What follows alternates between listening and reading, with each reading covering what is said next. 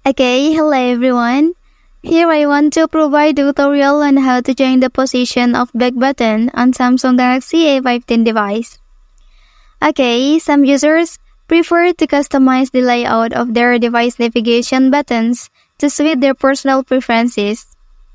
And then by changing the position of back button, they can create a layout that feels more comfortable or intuitive for them.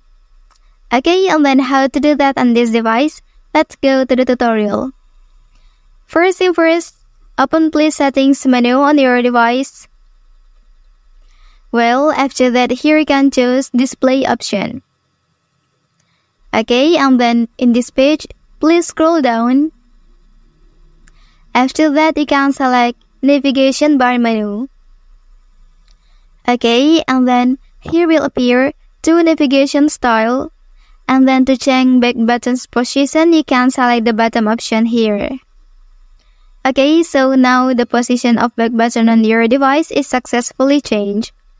Well, that's the tutorial on how to change back position on Samsung Galaxy A15 device. If you are helped by this video, don't forget to like and subscribe to get other information from this channel. Thank you.